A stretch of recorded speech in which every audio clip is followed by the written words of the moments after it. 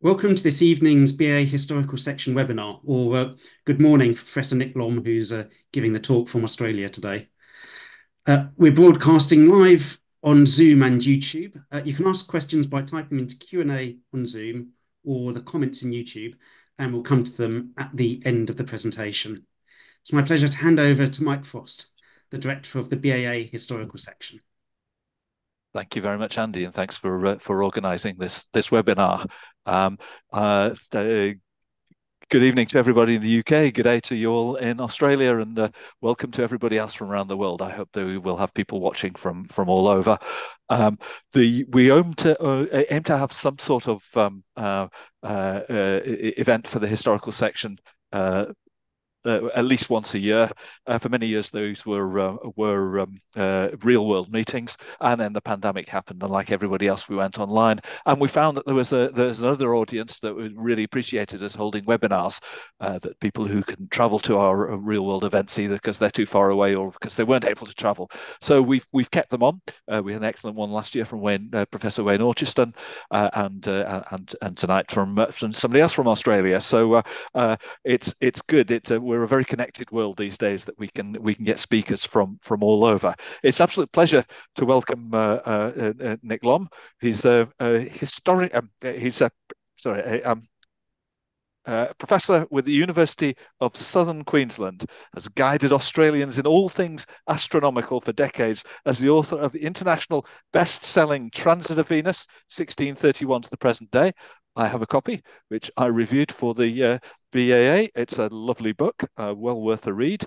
And the annual Australasian Sky Guide, and also Eclipse Chasers, another book that he wrote or edited in conjunction with another friend of mine, Dr. Tona Stevenson, all about Australian eclipses, because we just started a whole string of them down under in that part of the world.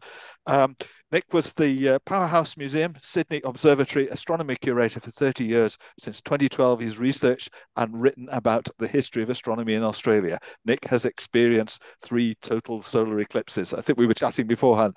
At least 3 of the people on the panel were up in Queensland in 2012 for the eclipse, including myself. So it's absolute pleasure to hand over to Professor Nick Lomb to tell us about Australian eclipses. Nick. Well, good evening all. Thank you very much for the introduction, Mike. Let me start sharing my screen.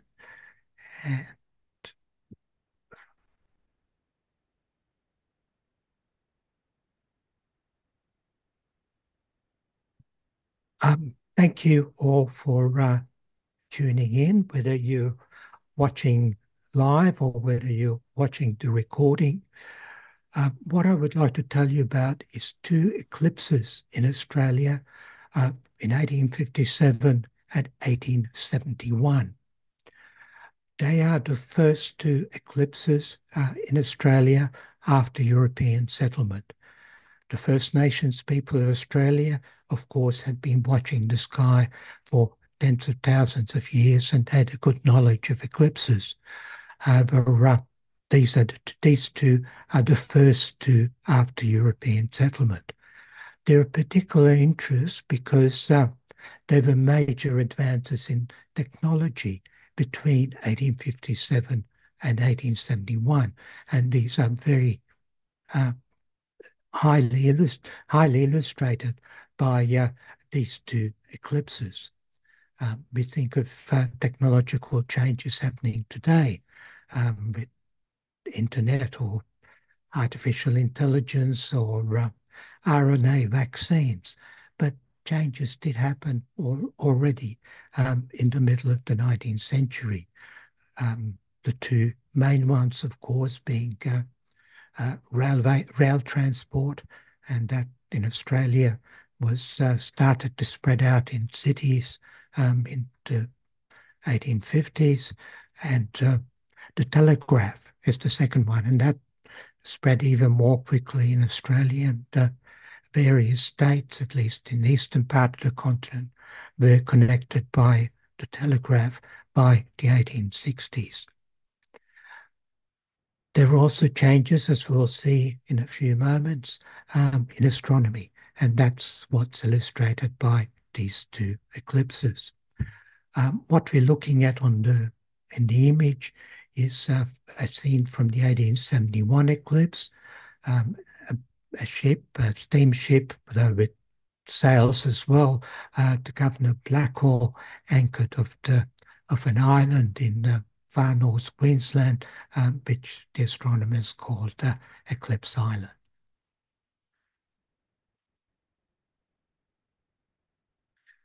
As Mike said, I've written my colleague Tona Stevenson a book called Eclipse Chasers, and this talk is based on a chapter from that book, specifically chapter 3. And just mentioning the people involved in the book, even though Tona and myself are the main authors, we had other contributing authors who really made a big difference to the book. We had Twain Hamaker and Uncle Gillard Michael Anderson talking about the First Nations people of Australia's knowledge of eclipses, and that's quite surprising amount that was known. And we had also contributions from Melissa Halbert, Jeffrey White, and Kirsten Banks. These are the two eclipses that I'm talking about. These are their eclipse tracks.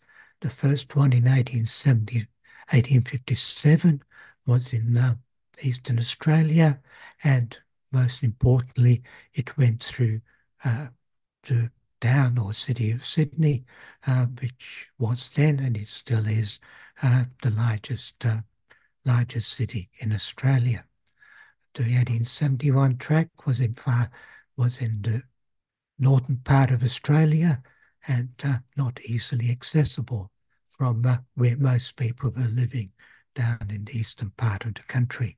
But we'll go through that in a bit more detail.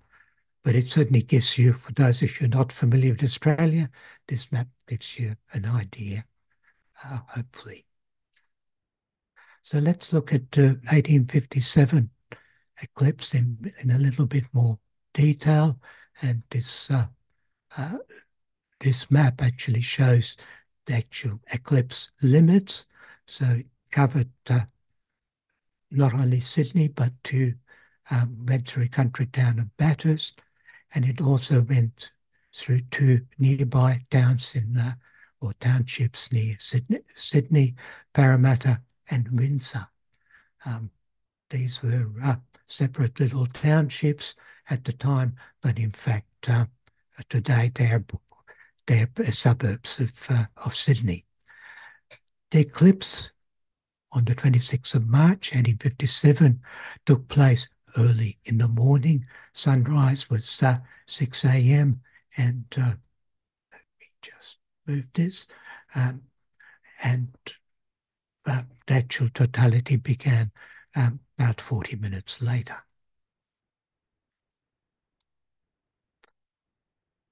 Three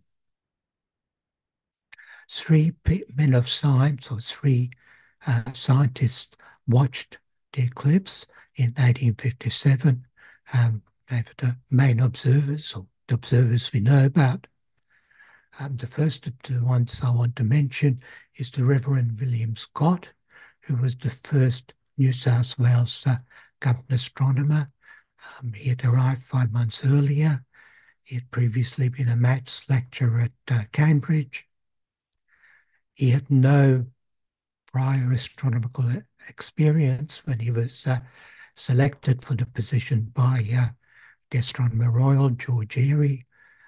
So he spent a few weeks at Greenwich to try and hone up on his astronomical knowledge.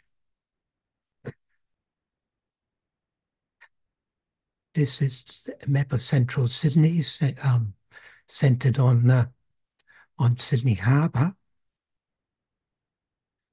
Centre of Sydney on the harbour. Fort Phillip is where Sydney Observatory is being built at the time. Scott has only been in the country for a few months, so the building had only just started, so he wasn't living there. He was living somewhere around there in a fairly central part of Sydney called Macquarie Street. Just to orient yourself on the map, those who are familiar with Sydney, the Sydney Harbour Bridge is here, crosses here, obviously very much later from the 1930s and not 1857. And the Opera House, Opera House is here, is about there. Sydney Observatory, as I said, was is here at Fort Phillip. I worked there, as Mike said, for 30 years. People used to come and visitors who used to come and see me would look around and say, "Oh, you must really hate getting to work in the morning," when they saw the sights that the harbour and Harbour Bridge that could be seen from where I worked. So Scott in 1857 was living in somewhere around there, so he had to make his way all the way to the coast because the eclipse was in the morning, early in the morning. So the best opportunity to see it was looking out over the ocean because the eclipse was very low down. Totality was to take place very low down in the east. So he set up. It was a 10 kilometers trip. He set up near the Macquarie Lighthouse, and this is the lighthouse. A little bit later, but it would have looked very similar back in 1857.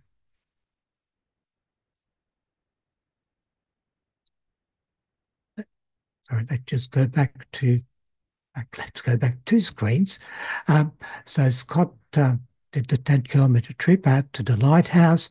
He had a small portable telescope, 70-millimeter diameter portable telescope, and it was on an unstable mount. He had for the telescope, he had a micrometer plus thermometers. Unfortunately, when the sun rose, it was cloudy. There was a brief clear patch. During that time, Scott tried to measure indentations he saw on the disk of the sun with a micrometer, but it didn't work because of unstable mounting. The only thing that he could really take note of was when the eclipse, when it really became dark, so when the totality took place, and he was pleased because it agreed with his previous calculations that he had published in the local newspaper, the Sydney Morning Herald. This is the lighthouse. The second person I like to tell you about is the Reverend William Brandwhite Clark, who's known as the father of Australian geology. He arrived from the UK in 1839. I think he was the headmaster of a school in Parramatta for a number of years. Then in 1846, he moved to a church, St. Thomas's Church in North Sydney, as the vicar. But as well as his taking part in his duties at the church, he also travelled around the country surveying the geology of the colony of New South Wales. He was the first to point out the possibility or likelihood that gold would be discovered in the colony. And so, getting back to our previous map of Sydney Harbour, Clark was working here at the church, St. Thomas's Church. He was going to accompany Scott out to Macquarie Lighthouse, but for some reason he couldn't. It was probably logistically too difficult to get across the harbour and go all the way to the lighthouse very early in the morning. So instead he set up nearby in North Sydney. Of course, it's a spot now. It's impossible to imagine that you would see anything there because it's full of high-rise buildings, high-rise office buildings. From there, he had a good view towards the east, and he could even see through his telescope. He could see Scott at the lighthouse. He had a 75mm telescope, so slightly larger than that's what Scott had, and meteorological instruments. He was also clouded out, just like Scott at the lighthouse. He was watching Scott, but before totality, but during totality, Scott and the people around him, and there were a lot of people that he could see around Scott, just about disappeared. What Clarke said about the eclipse was, without wishing to be poetical, I cannot help saying that in the unusual darkness and gloominess, when the sun was shut out completely, the appearance of Sydney and her people was one which gave the idea of something terrible about to come upon them. Fortunately, nothing terrible did happen, at least at the time. The third and last scientist I want to talk about in relation to 1857 eclipse was John Tebbutt, who's a very well-known amateur astronomer, or he was to become a very well-known amateur astronomer. He wasn't that well known at the time. He was, unusually for the time, born in Australia, though of course his father came from the UK. He was 1857, he was still young, just 22 years old, and he observed from where he lived in the town of Windsor, just outside, at that time, just outside Sydney. So there is just again, same map as I showed before, just to remind you that Windsor was just to the northwest of Sydney. Again, of course, he was clouded out.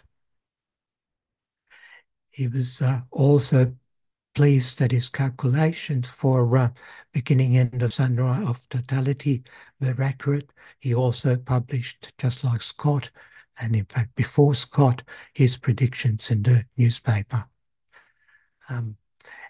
He wrote that he was watching with his father, and he told his father just before totality that a distant chimney of a steam mill would disappear in 1 minute. And his father was most impressed when it did, in fact, disappear.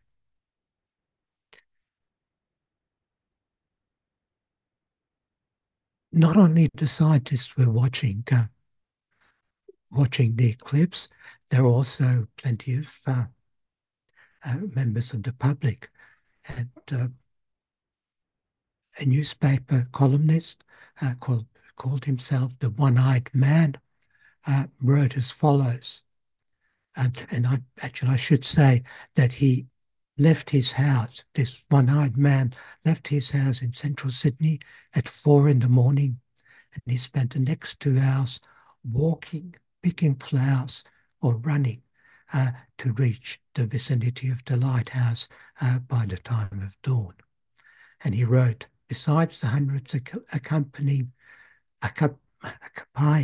occupying positions on elevated grounds in and about Sydney, or who were otherwise perched on housetops for a view of this interesting event, there were perhaps about 200 persons, male and female, of a very respectable stamp, assembled at the lighthouse grounds, and the array of carts and wagonettes, cabriolets and cabs, carriages and buses, magnibuses and minibuses, about 2 score in all, together with what would have considered a very useful and valuable trail of horses for Horncastle Fair. So certainly the eclipse created a lot of interest among the public. Not everybody look at the eclipse in scientific terms. There is also a poem, and this is just one stanza from a poem that was published in a newspaper called the Illawarra Mercury newspaper a few weeks after the eclipse. And I really like it, so I'll put it up there. What ails thee, O regal sun? Thy beams are fading away, which late in custom's splendour shone, so strong to usher in the day.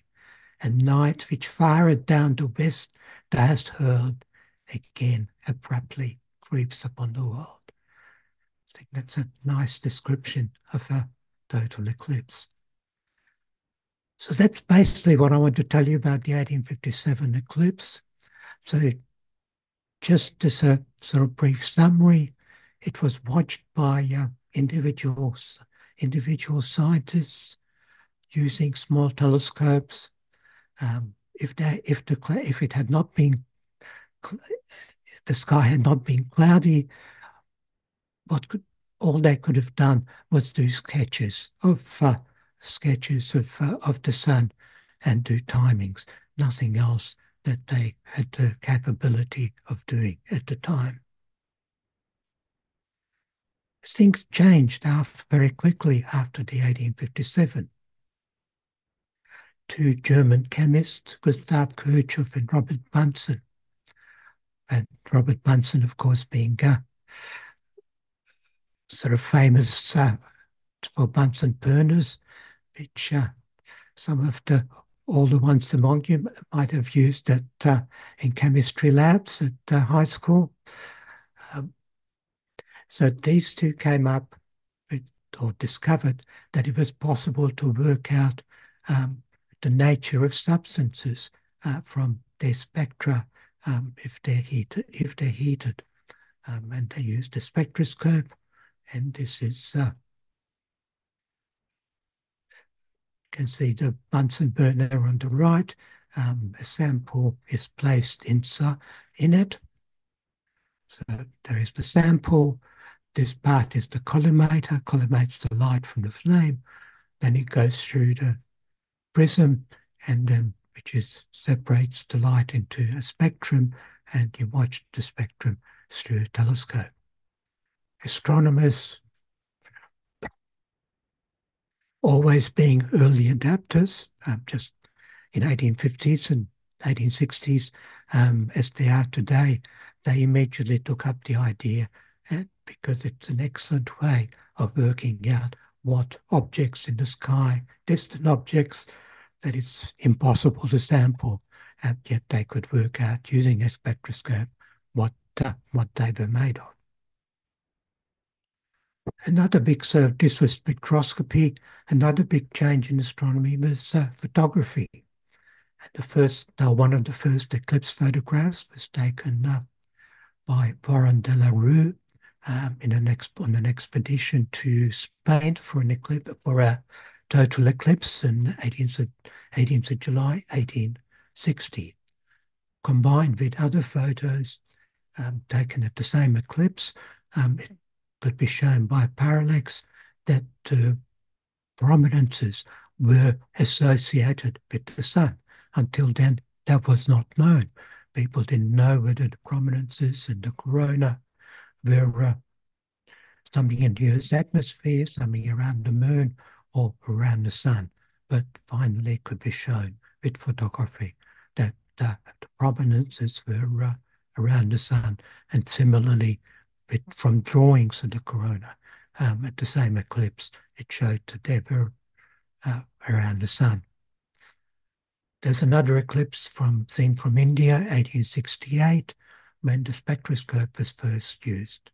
And with that, it was an indication was picked up for spectral line at that stage unknown on Earth, and that became later known as helium.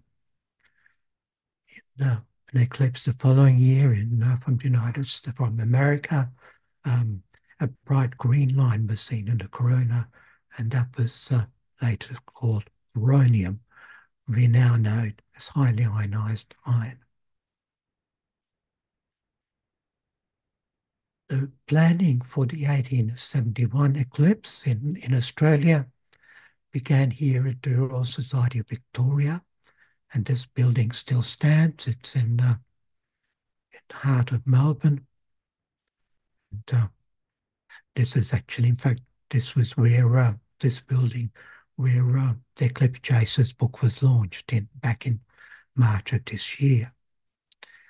But in 1871, there was a meeting on 12th of March, 1871. There were 28 members present. Robert Ellery, who's the director of Melbourne Observatory, director government and government astronomer, was in the chair. And at the end of the meeting, Professor William Parkinson Wilson, who is Professor of Mathematics at the University of Melbourne, stood up and mentioned or told the members that there would be an eclipse in December, seen from far north Queensland. And he suggested how to get there by hiring a ship and paying passengers for the ship, and that would pay for the high fee of the ship. So again, just to remind you, here's the track of the 1871 eclipse. So they were in Melbourne in Victoria, getting up to the eclipse. The most accessible spot was here in Cape York, but to get there was not really not possible by land. And there's no real system of roads. Obviously, there was no planes. I mean, today, but easy to get up there quickly by plane. But so the only feasible way of getting there by ship. And they did following what the Professor Parkinson said. An advertisement was placed in the papers saying gentlemen desirous of joining the expedition must apply force feed enclosing £25 at their share of the expense to Mr. Ellery at the observatory. List must close on the 20th of the instant, 20th of the month. Unfortunately, it didn't work. The advertisement wasn't very successful. Only 15 or 16 applicants, though there was insufficient funds to hire a ship. They had to ask money from the government, and some money was forthcoming. Still not quite enough. They did put out tenders for a ship, but they all came out more than was affordable, more than the funds available. The problem was solved with a telegram from Henry Chamberlain Russell. Russell was the director of Sydney Observatory obviously in Sydney, and government astronomer for New South Wales. He'd only been in the job for 1 year, so having been appointed in 1870. He sent a telegram on 28th of October 1871 saying that the Queensland government had a ship in Sydney Harbour called the Governor Blackhall. It was not actually doing anything. And the Queensland government had offered to lend the ship for the purpose of the eclipse for a relatively reasonable sum of £1,300. £1,300, which would be about £130,000 today. There still wasn't quite found enough money. Money came in from contributions from different states, South Australia, £100, Queensland, and £300 from New South Wales, and some extra money from Victoria. And eventually, on the 11th of November, a telegram was sent to Russell: you can finally accept the Blackwell offer. So the Melbourne people, the ship was hired or leased. The Melbourne people left for Sydney on a commercial ship, and they included Ellery, the director of Melbourne Observatory, his chief assistant, Edward White, two other assistants, a photographer, Charles Walter, a newspaper writer, and Professor Wilson.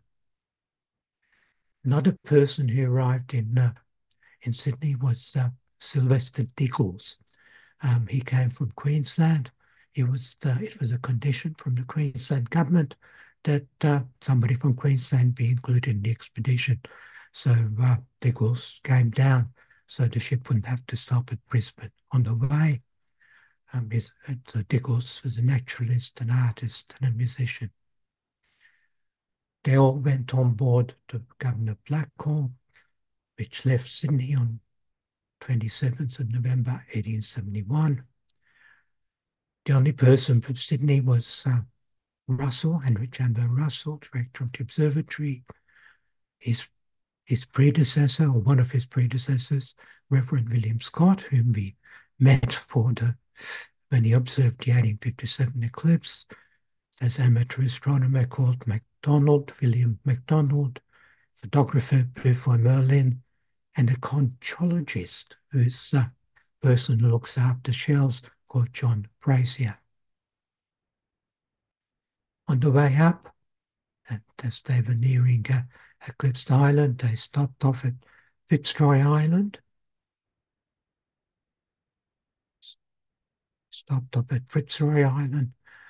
Where some of them climbed the hill and work out how high it was, while others went around collecting specimens of birds. And of course, there's no idea of conservation in those days, so any interesting looking bird they shot. And afterwards, when they took them all on board, took those dead birds on board, which the steward didn't like, they called upon the naturalist Diggles to identify the birds. As they were getting near the eclipse track, they had to decide where to go. This is a hydrographic map from the UK. Presumably, this is probably the one they used, or something very similar. And they had to decide where they're going to observe from. And of course, this is land, and this is the sea, and they need a Great Barrier Reef. They were aiming for Cape Sidmouth. This was the original plan for observation, but they realised from the map that the waters around it were very shallow. This is in fathoms, very shallow, so the ship couldn't have approached very close, which would have made it very difficult to land the instruments. So, and then there was another reason they didn't want Cape Sidmouth, is because there was a rumour or indication that there were Aboriginal people there, and they were afraid of trouble.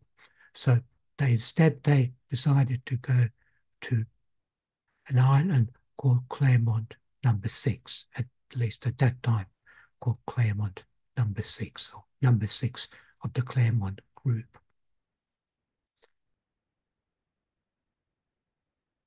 This is the island.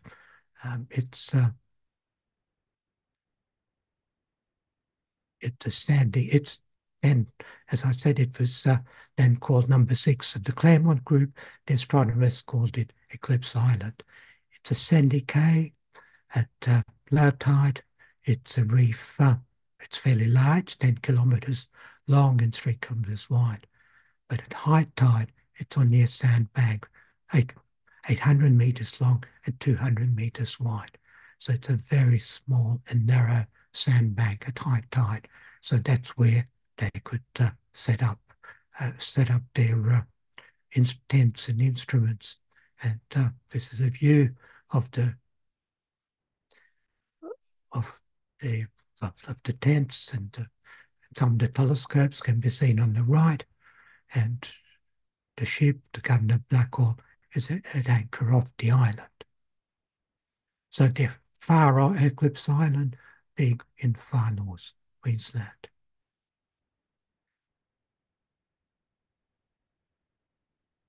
Ellery, this is Ellery, director of Melbourne Observatory, was not impressed by the place.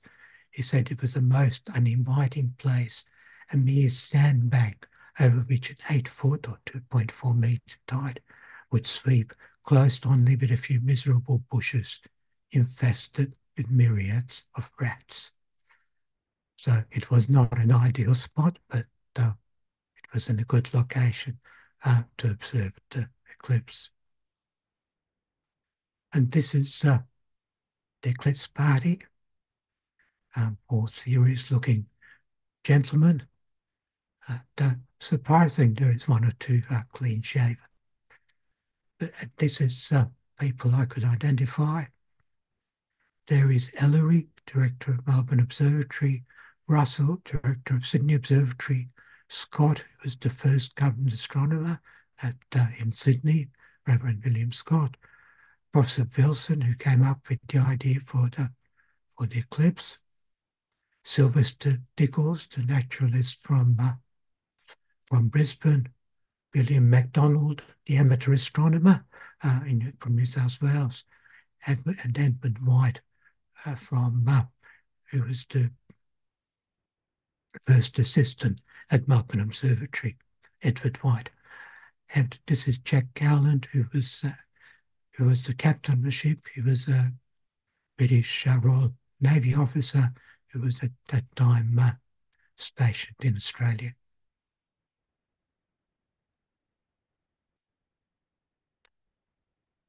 New South Wales party set up their equipment in one large tent, referred to, not surprisingly, as the Sydney tent. And Jack Gowland, the captain, was to use one small telescope. Sylvester Dickles was to use another small telescope. Reverend Scott was to use a slightly larger Troughton and Sims telescope. And the Sydney Observatory's largest telescope, which is 7.25-inch or 18-centimetre Mertz telescope, ordered by Scott when he was government astronomer, was to be used by Russell, or with the assistance of the photographer here, which is Merlin.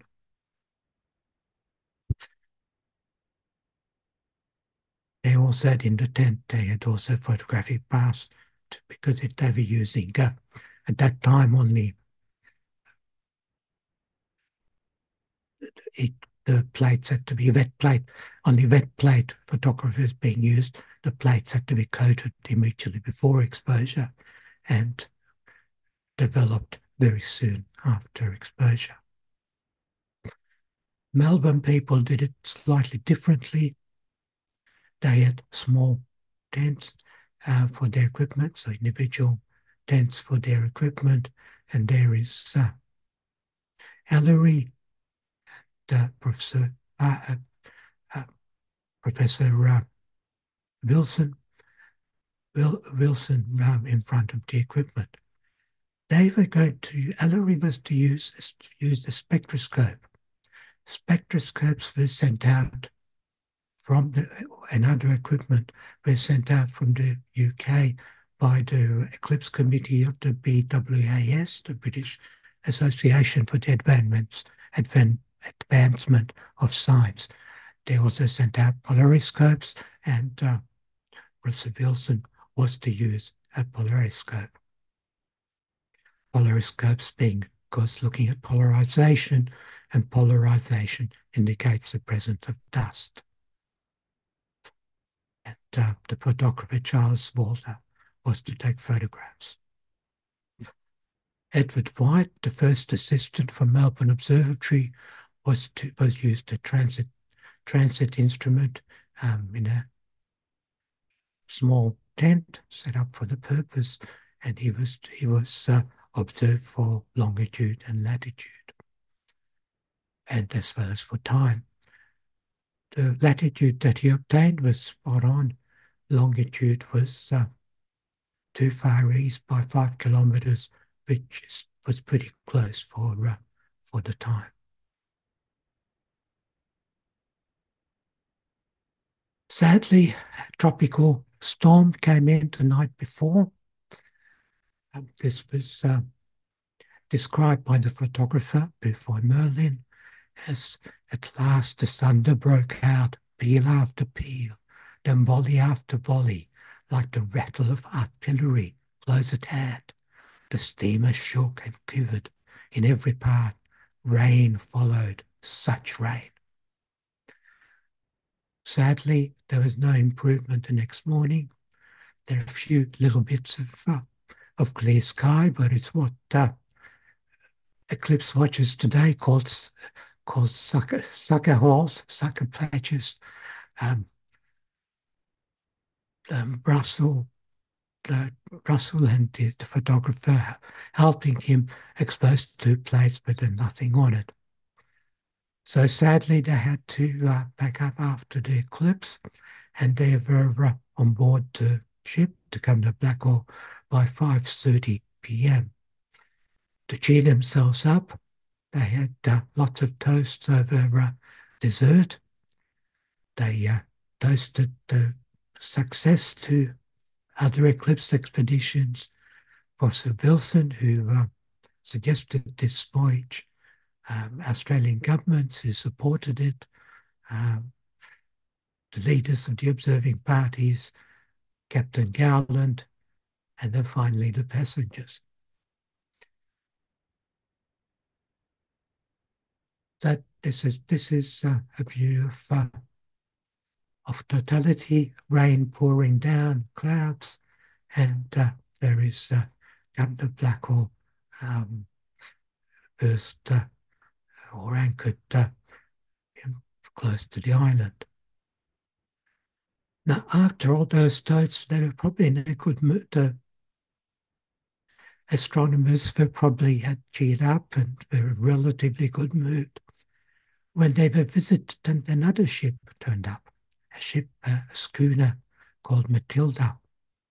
And the officers from there, or the master and his colleagues, came on board Governor Blackwell, and said, guess what we saw?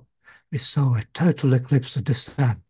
And they were just about 40 kilometers north near an island called Night Island. And they saw the eclipse. They didn't expect it. They were cross-examined by Professor Wilson to make sure they really did see an eclipse, but it seems it did. So at that stage, they would have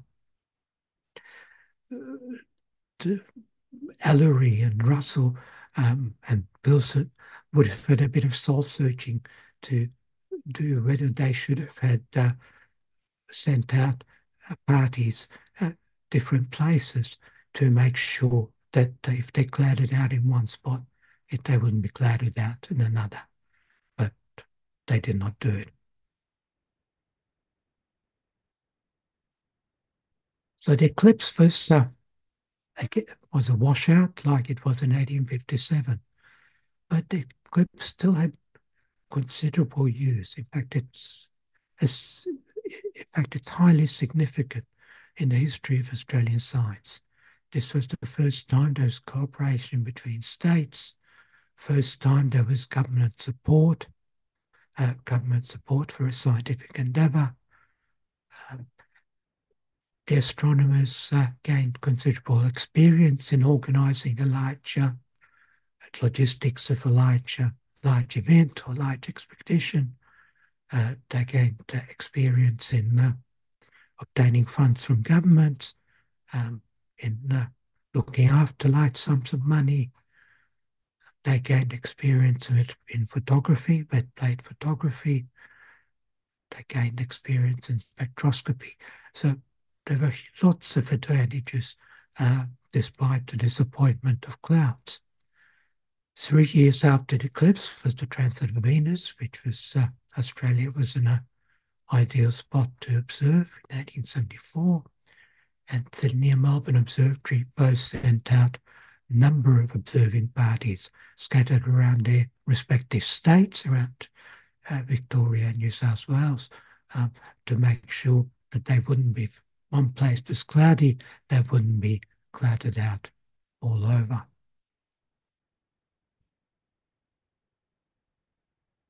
They also, as I've said, became interested in spectroscopy. Russell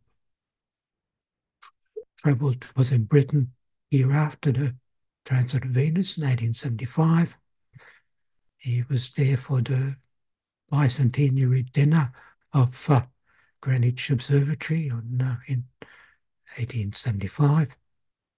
And one of the things he did was to order a spectroscope to make sure that's in the observatory spectroscope, and that was used occasionally. Well, it was used to observe a comet, among other things, in 1881. Melbourne Observatory, as I said, received a number of instruments from the Eclipse Committee of the BWAS, spectroscopes, polariscopes, and also a long focus lens. They were happy to, or would have been happy to, return it back to the UK, but the Eclipse Committee said you can have said you're welcome to it and you can keep it. So that was unexpected gift which they happily accepted. It turned out though, when Ellery as well as Russell was in the UK in 1875, that there had been considerable problems with that gift. It turned out the Eclipse Committee of the BWAS didn't own those instruments, but they belonged to the Royal Astronomical Society, and they weren't happy that it hadn't been gifted to Melbourne Observatory. This is Morris Island today, or this is Eclipse Island today. Today it's known as Morris Island.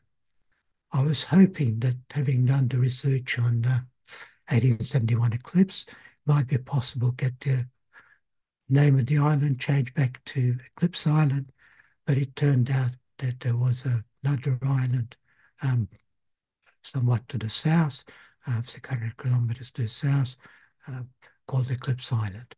And that seems to have been named after a Royal Navy ship called HMS Eclipse, who must have visited that island, Eclipse Island. Today, so this is Morris Island. Our Eclipse Island is now Morris Island today. It's full of sisal plant, which is invasive species. There has been plans to restore its original native vegetation, but it hasn't happened as yet. The eclipse was clouded out for astronomers, observationally at least. It was not a success, but for naturalists it was most successful. Sylvester Dickles collected huge number of insects, which he was happy to have. The conchologist John Brazier found many new shells which had previously been unknown, and he named some of these after the astronomers on board the ship. It was Russell, there were 2 shells named after Russell, one after Ellery, one after the amateur astronomer MacDonald, one after Scott, one after the first assistant at Melbourne Observatory, White, one after Sylvester Diggles. But there were three after the captain of the ship, Jack Gowland. And that turned out to be rather sad because as Brazier wrote in the dedication of one of the shells named after Gowland, I've named it after my late lamented friend John Thomas Ewing Gowland, Staff Commander, Royal Navy, was unfortunately drowned while employed surveying Port Jackson, that is Sydney Harbour, in August 1874. So that's a rather sad ending to Jack Gowland. We started off by talking about the 1857 eclipse, which went through Sydney. That was the last eclipse that went through Sydney. But there's one coming up in 5 years' time, on 22nd of July 2028, which will be visible above Sydney. Hopefully, this time the sky will be clear. July, I think there's a better chance that the sky will be clear, and then there'll be opportunities for some fantastic photographs like this artist impression of what totality would look like over the Sydney Opera House with Harbour Bridge in the background. So that would be something if any of you planning to come to Australia for the eclipse, it's certainly something highly worthwhile. And finally, just a reminder that this talk was based on the Eclipse Chasers book. It is available internationally, available in the UK. I did a quick web search. I found it's available from foils from £27.95. Probably on the internet, you might find other places which are cheaper. And from Australia, in Australia, the recommended retail price is $39.99. And that's it. Thank you very much. And thank you for listening. And I'm happy to try and answer questions. Thank you very much, Nick. That's a fascinating story. I'm very pleased that you finished off by telling us about the Sydney eclipse in 2028. I've every intention of being somewhere in New South Wales. If I could just start by asking a question, do you know whether or not Sydney is the best place in New South Wales to view it from? Should you go inland for better weather? Does it extend further across Australia? Yeah, it does. Up to the north, through Western Australia and the Northern Territory.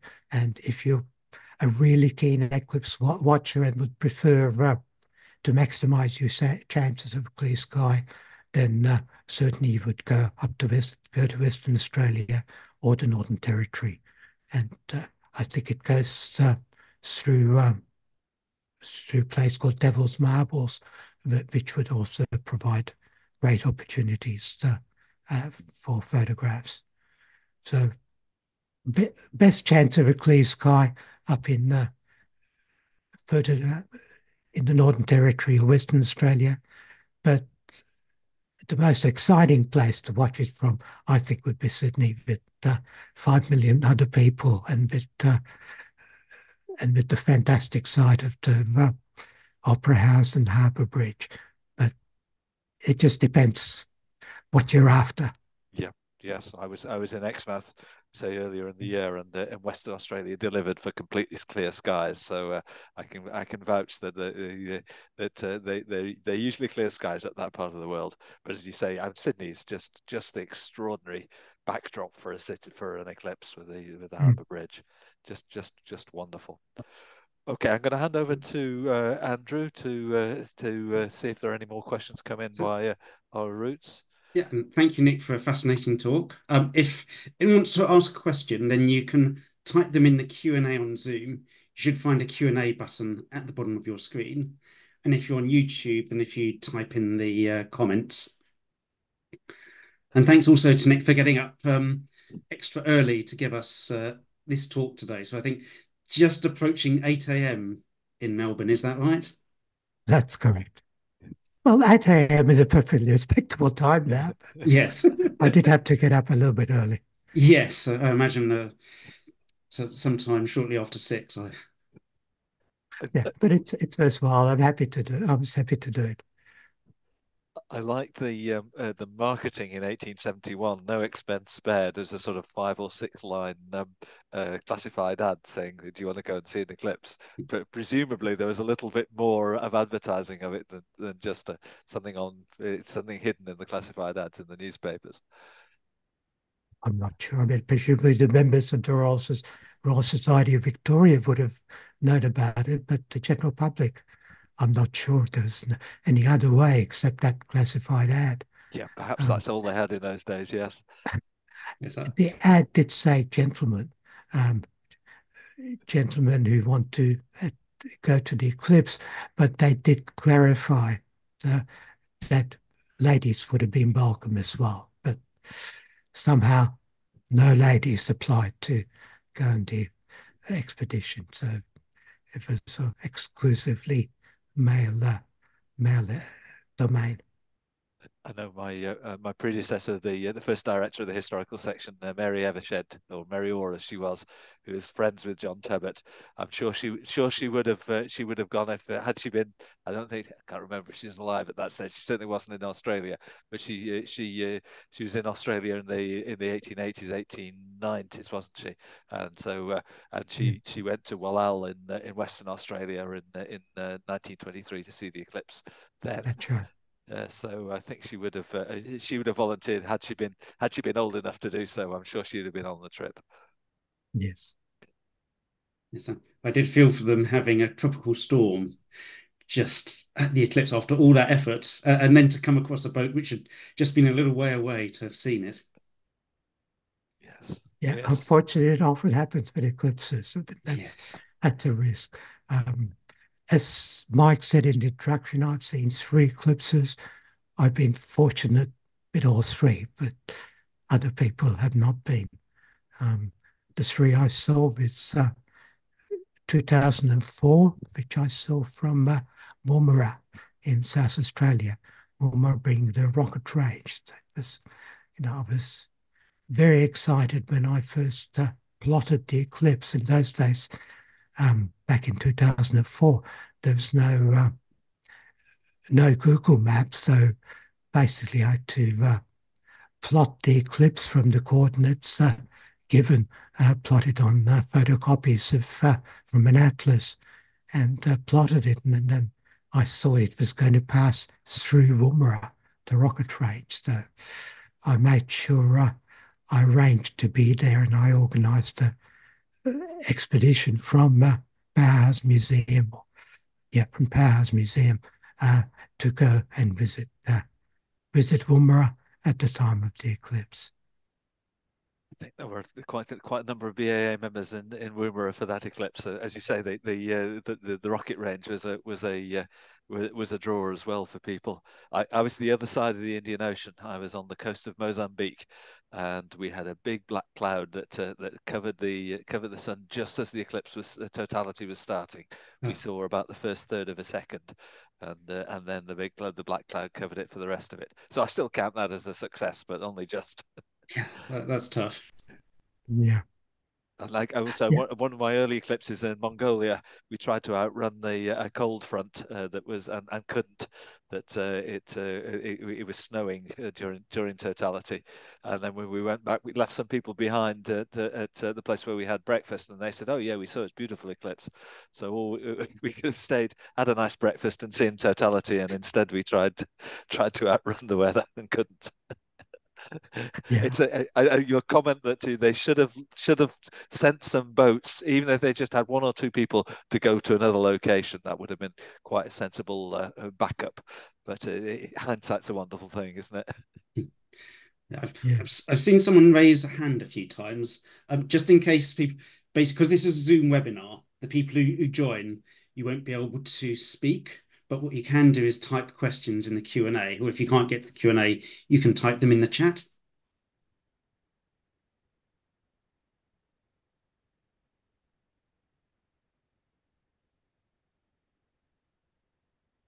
So I think I've also expanded my vocabulary tonight. Contrologist I hadn't become before, although that makes sense for somebody who studies shells. But magnibus I shall definitely use as a sort of opposite of minibus. And of course, they must have been horse-drawn in those days, so quite different to the buses that we're used to today. Yes, indeed. Well, I said, but bus comes from omnibus, doesn't it, for everybody? So it's the same concept, but just different source of power. Yeah, it did strike me how the only way to get to that 1871 eclipse was by boat. Yeah. Because Yeah. not only no plane, but yeah, the roads wouldn't have Uh, been to get there. So it's a different way of life. would Melbourne to Yes. Sydney, would that have been overland, or could you, or was boat the best way to get between the two colonies? It would still have been by ship. The two of them were not joined by rail until 1883. And due to fantastic planning, they managed to have different gauges in Victoria and New South Wales. One had an Irish gauge and one had a British gauge. And so that was necessary to change it to change at the border between the two states. And there's a town called Albury where people had to change trains. I remember having to do this. I think when I've done that trip in the past, in more recent times, there is now the same gauge all the way through, but still rail allowed for the first time easy transport between cities. But before 1883, I would imagine it was by ship was by best and the easiest way of doing it. I mean, they really were separate colonies. They could have become completely different countries, couldn't they, if it had things That's panned right. out slightly differently? But they were actually in the 1850s they became self-governing. Until then they were ruled from Britain by a governor. Then they became self-governing in the 80s, sometime in the different states at different times in the 1850s. I think our bus driver in Western Australia was telling us that Western Australia has tried to secede a couple of occasions from the rest of Australia. They are rather more separate than the East Coast. That's right. The first time I was in Perth, people asked me, "Are you from the East?" And I would think, "Why would you think that? I'm not a, I'm not a, don't look Asian. Why would you say that?" That I realised to them the East is the eastern states, whether it's Victoria or New South Wales. Any questions on the? No, nothing coming in on Zoom or YouTube.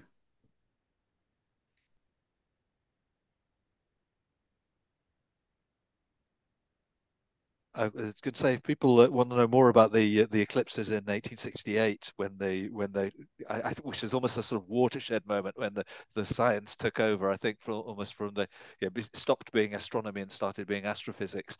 Wayne Yes. Orchiston's talk was it was very good on that, both the science and the politics. That Mm. in Wayne's case, because he lectured to us from Thailand, that very the king of Siam at the time played off the European powers against each other. It was that great opportunity to do some diplomacy, and further west in India they were busy finding the helium line and doing all these eclipse expeditions. Were doing real useful science, pushing things on. And I'm sure had it been clear in 1871, further advances would have happened from Australia. Do you know if there were other expeditions outside Australia in 1871? 71. Not that I know of, no. I'm not sure how much further, whether the track covered, Indonesia or it would have been Dutch East Indies or whatever it is at the time, or out into the Pacific. Yeah, there was a contribution financial contribution from the South Australian government, but as far as I know, nobody from South Australia was on the expedition.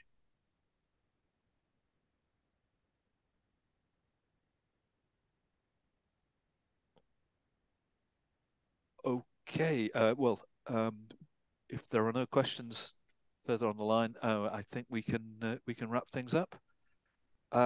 Thank you so much, Nick. Thank you for getting up early and telling us all about the eclipse. We do appreciate it. Thank you. Telling us all about these Australian eclipses and the way that they fit into the history. You know, the way that the colonies started coming together, and this is one of the things that glued them together to become the Australia that we now know. And I mean, one of the reasons I wanted to have this was so we can publicise, you know, the wonderful eclipse that's going to happen in just 5 years' time now, 2028, across the whole of Australia. But as you say, the most photogenic place on the whole way will be Sydney Harbour, the bridge and the Opera House. It's a beautiful city. If you do go to see the eclipse, do make sure that you visit the Sydney Observatory.